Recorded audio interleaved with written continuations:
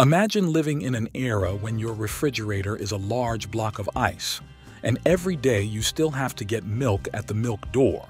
How wonderful that would be. Today, let's together stroll down memory lane and admire 15 features of old homes that have become part of history. Milk doors. In antiquated residences, milk doors served as a clever feature designed for the seamless delivery of daily milk. In an era predating widespread refrigerator ownership, the majority of households relied on the convenient delivery of fresh milk directly to their doorstep. These compact, two-way insulated doors were ingeniously integrated into the walls of homes and apartments. The milkman would deposit the milk into these recessed compartments from outside, allowing residents to retrieve it from the interior without venturing outside. This system proved highly practical as it safeguarded the milk from both animals and potential theft, presenting a convenient solution for homeowners. Milk doors held significant importance in an era when modern supermarkets and refrigeration had yet to revolutionize daily life, offering a streamlined approach to obtaining fresh dairy.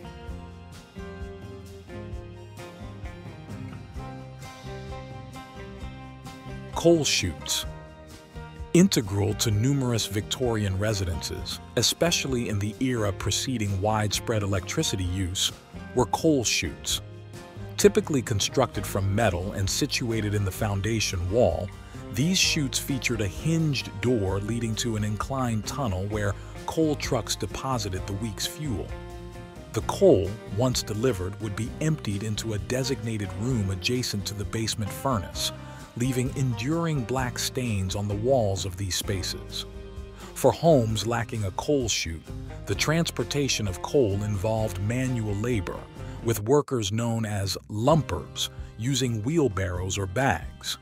In more affluent households, a contraption known as the Riley stoker streamlined the process, conveying coal directly from a hopper to the furnace, eliminating the need for manual shoveling.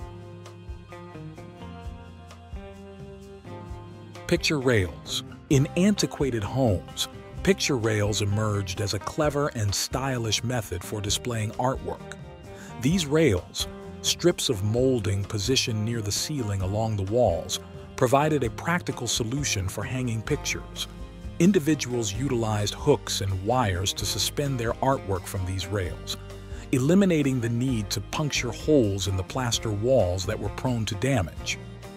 Beyond their practicality, picture rails contributed a decorative element to the rooms, enhancing the overall aesthetics. Particularly popular in homes constructed during the 19th and early 20th centuries, picture rails exemplify how individuals from that era seamlessly blended utility with a keen sense of style in their home decor. Parlor room. During the 18th and 19th centuries, possessing a parlor within one's residence served as a symbol of elevated social standing. The parlor functioned as the designated space where families would receive guests, showcasing their finest furniture and art.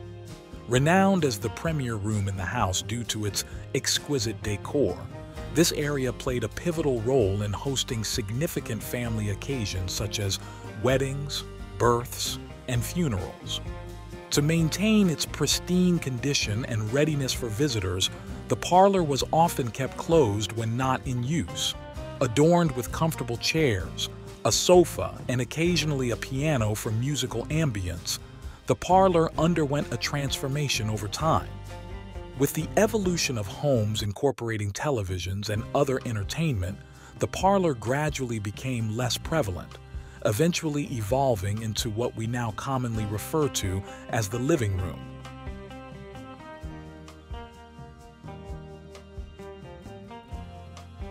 Ice boxes. Prior to the advent of electric refrigerators, ice boxes were commonplace household appliances employed for refrigerating food. Also known as cold closets, these non-mechanical refrigerators gained popularity in the early 20th century. The mechanism involved placing a substantial ice block in the top compartment, with the resulting cold air circulating downward to maintain the lower compartment's cool temperature. Crafted with hollow walls lined in materials like tin or zinc, these ice boxes were filled with insulating substances such as cork, sawdust, or straw. Maintenance required regular replacement of melted ice, often accomplished by purchasing new ice from an iceman. The icebox's design facilitated extended storage of perishable foods, eliminating the need for additional preservation methods like smoking or drying. Knob and tube wiring. A vintage electrical approach. Utilized in buildings from the 1880s to the 1930s, knob and tube wiring represented an early method of electrical installation. This system featured single insulated copper conductors threading through wall or ceiling spaces, secured by porcelain insulating tubes and knobs. Its popularity stemmed from cost-effectiveness compared to contemporary alternatives. However, shortcomings such as the absence of a safety grounding conductor and vulnerability to mechanical damage were evident. As household electrical needs grew over time, the inadequacies of knob and tube wiring became apparent, leading to its obsolescence. In the present day, this method is largely relegated to history, replaced by more modern and secure electrical wiring systems.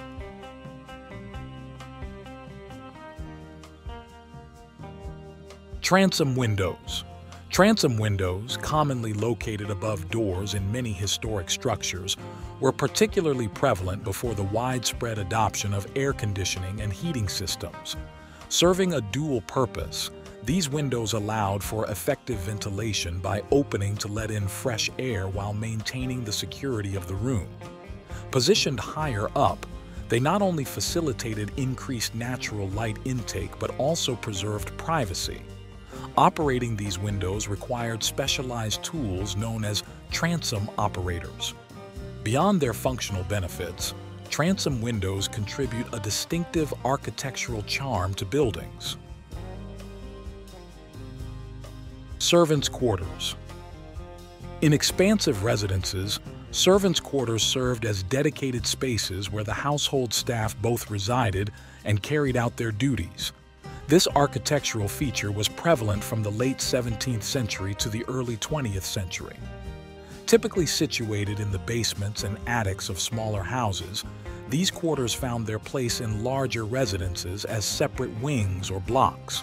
The underlying concept was to maintain proximity to the areas where servants were required while simultaneously keeping them discreetly removed from the main sections of the house. The significance of servants' quarters lies in their ability to provide insights into historical living arrangements. These spaces highlight the socio-economic disparities between the affluent homeowners and their domestic staff, illustrating how these dynamics evolved over the course of time. Wash basins. In an era predating widespread indoor plumbing, the indispensable elements for personal hygiene in homes were wash basins and pitchers. The washstand, typically crafted from wood such as mahogany or walnut, served as a designated piece of furniture to house these essential items. This small table or cabinet supported by legs was purpose-built to accommodate a wash basin and a water pitcher. As part of the daily routine, individuals utilized these basins and pitchers for washing up in the morning or before retiring for the night.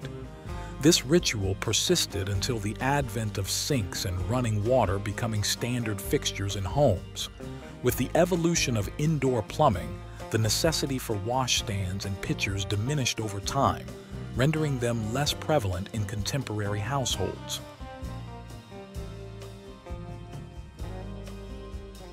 Butler's pantry.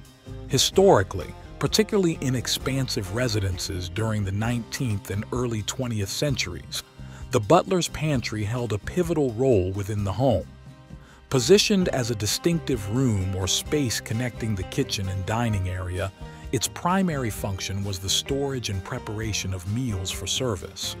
Within the butler's pantry, essential items such as silverware, china, and large serving dishes found their designated places.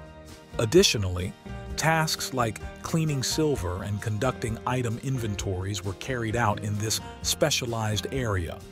In some households, the butler even utilized the pantry as a sleeping quarters to ensure the security of valuable silverware.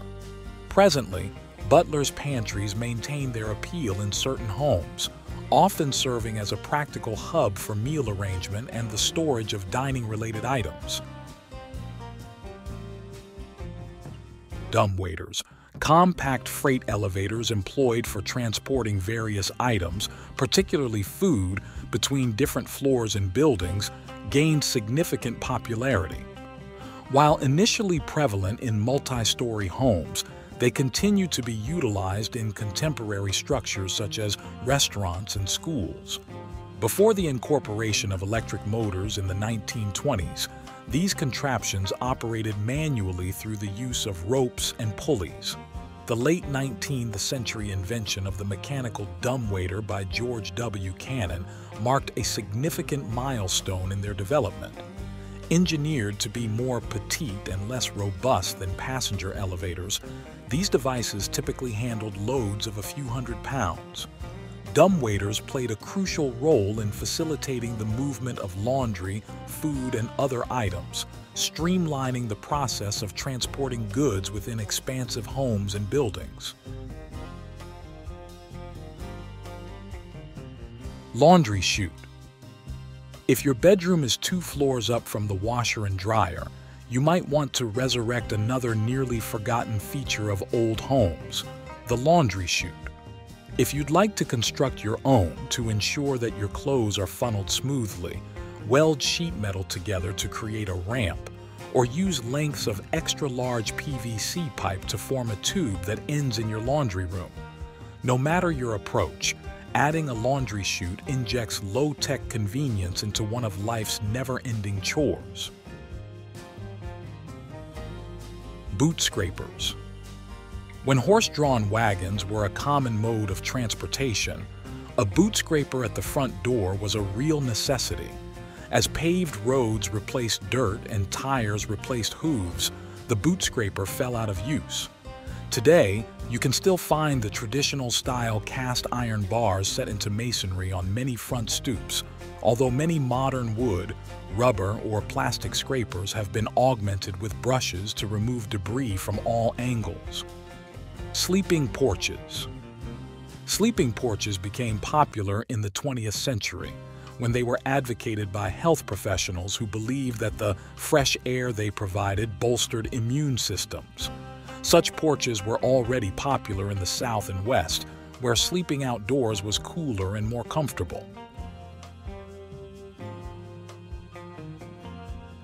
Phone nook. Back when telephones were large and unwieldy, homes often had a special nook to accommodate the bulky devices. Although the size of these cumbersome antiques is what necessitated their having their own hole in the wall, designating a dedicated space for a telephone doesn't seem like such a bad idea, even today. After all, most of us spend the last 5 minutes before leaving the house screaming, "Where's my cell phone?"